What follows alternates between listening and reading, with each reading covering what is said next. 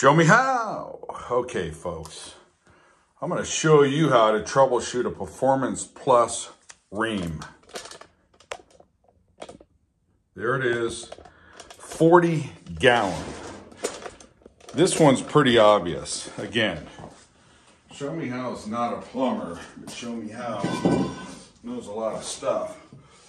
Went out, came back, hot water for the normal amount. After that, no more. Meaning I got about 2 long showers from young daughters.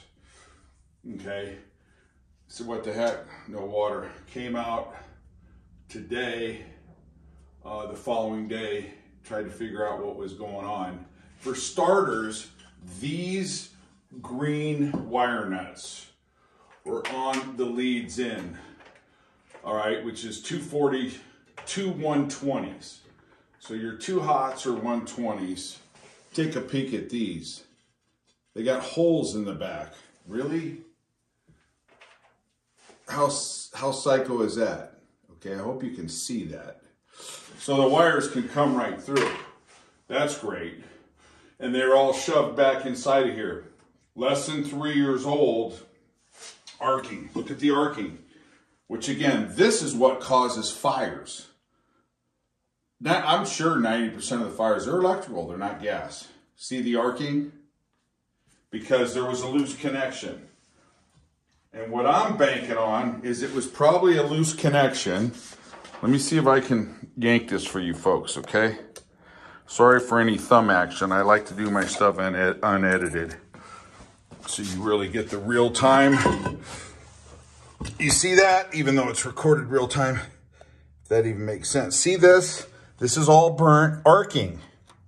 I don't know if this is bad. The element, the heating element. I almost think it isn't, so I'm going to give it a whack.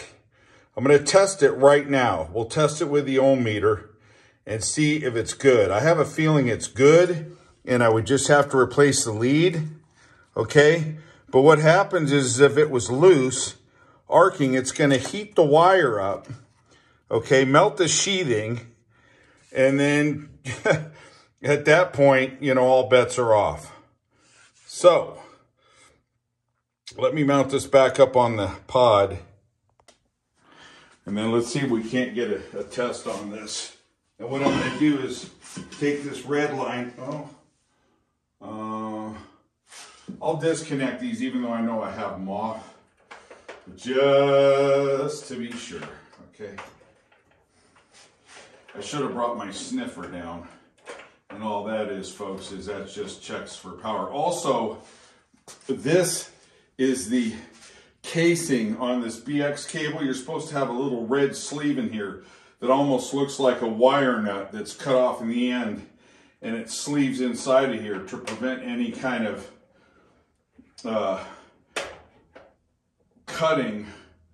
penetrating of the wire from this sharp edge. I mean, this is razor sharp. I pulled this off. Dirty hands. This is dirty hands. This is the epitome of dirty hands. Set it to ohms with the sound. Okay, and that just lets you know that all bets are working. Okay. Let's see if I get sound. If I get sound on this heating element, then we know it's good. And I have a feeling it still is, although boy, all this arcing is not good. Let's see. See? It's still good. The reason why it stopped working was because the wires were fried. One of them. The other one started taking a bath, started heating up. And this is all from dirty hands, from incompetent people. So just by the way, this was not fully enclosed, nor does it actually have a really good 3-wire system to it, meaning 2 hots and a neutral. It's got 2 hots and a ground going to it. I'm not sure what the wiring schematic is on that. could take a look if it's a 3-wire or 4-wire. I believe it's got a 40 amp breaker. And if it's got a 40 amp breaker, that means they want 4 wires to it. Yes, will it work? Yes, it did. But let's not remember, or let's not forget, folks. There you go. Okay? Isn't that wonderful?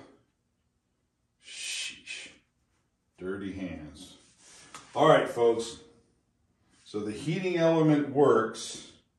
So what I need to do is get a wire.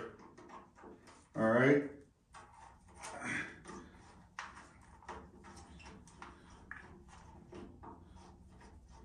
Which looks like it was a straight wire. Okay.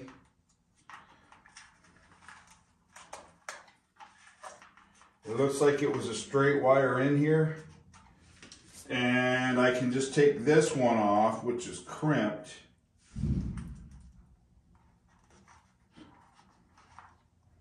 This doesn't look like it's anything special, to be honest with you. It looks like they took one of these wire connectors, the fork style, and tapped it in up top here. I'm just so glad that hopefully this is going to work. So what I'll do is I'll put in a new wire, okay, and then we'll test it.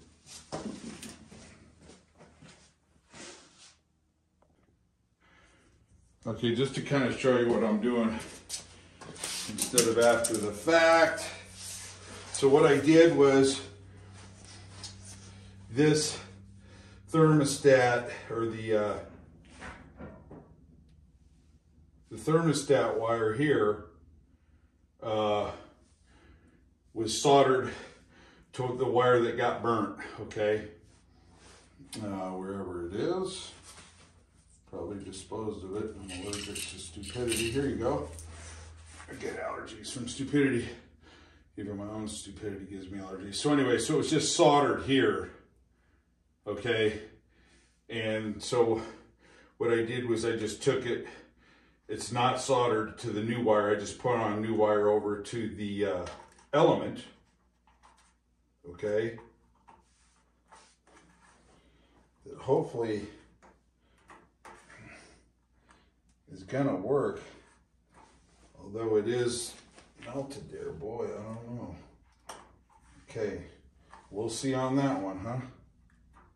It is getting resistant. So anyways, to get to the point, here's the other leg. So what I did was I just cut another line and I will tap in to the element, okay?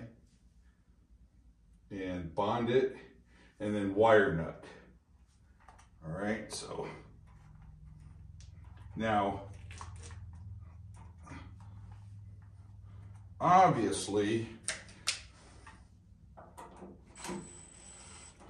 the moral to the story is, a buddy of mine had this on as well, on his pressure switch. Is, you know, loose wires, man. Loose wires is going to cause arcing. That's why you get a lot of it, like in those switches, those multi-switches for computers in your living room. Something starts arcing. So what I'm going to do is tap this in, and hopefully it works. All right, and if it doesn't, well, it doesn't. No love loss, because I'd have had to get something anyways. The love loss is the dirty hands, okay? The folks that went dirty, that's the love loss.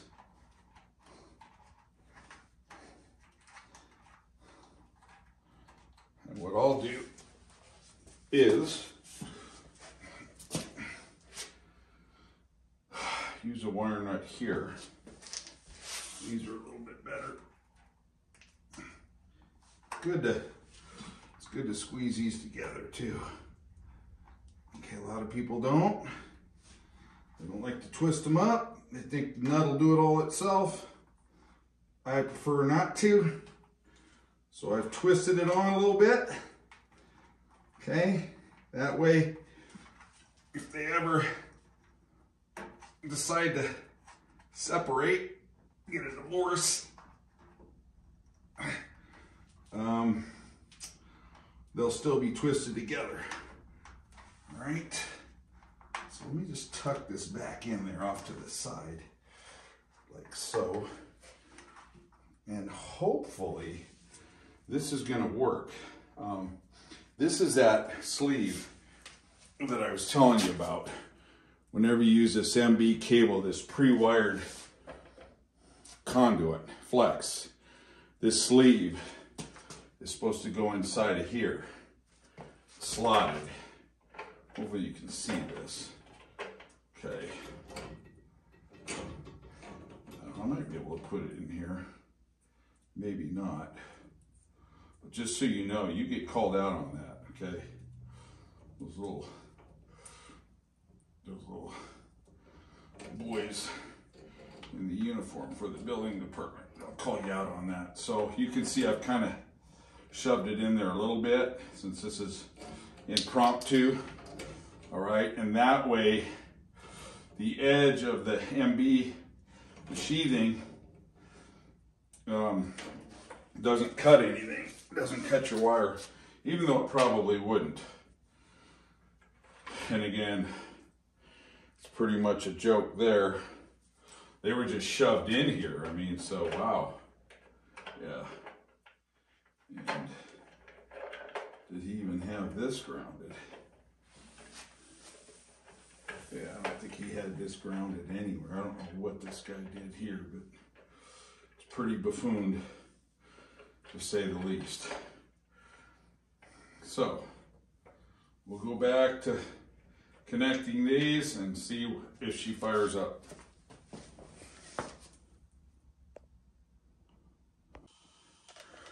Okay, folks, I can hear it, the element working now.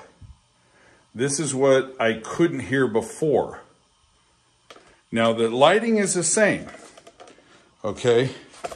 The lower element is on, and the lower element was stuck on before. It was never going out and doing its job, okay? But I can hear it working now. But I can also smell that burnt plastic. Anyways, and the green wire nuts, in case you're asking, it's kind of obvious why green wire nuts with holes in them, because of the ground. So you could use those and you wouldn't have to worry about grounding. So let me put this back on. Hopefully this doesn't hurt me. Okay. So again, show me how. We'll show you how to do almost anything within the old dude's realm or capacity. You show me how it does not like butchers, hacks, dirty hands. Do it right, work hard, be noble, be dignified. All right? If there's an issue after this, I'll come back and address it in another video, okay? Voltmeter, this all looks good, smells good. Voltmeter, screwdrivers, Phillips slotted, they call it flat. It's really a slotted screw with a flat screwdriver, I guess you could say. Nail cutters, 90-degree needle nose. Okay, that's about it. Some electrical tape. If you really wanted to get good, you could solder. I think just the casing on that element is kind of obviously a little melted up, but I think it's okay. And like I said, if there's another issue, I'll get back to you. I'm probably going to buy another element just in case, so I can have one handy. All right, show me how. I just showed you how to troubleshoot a Performance Plus by a Rheem. All right? Hope you subscribe, hope you disseminate, pass on the info. Show me how, just showed you how. Out.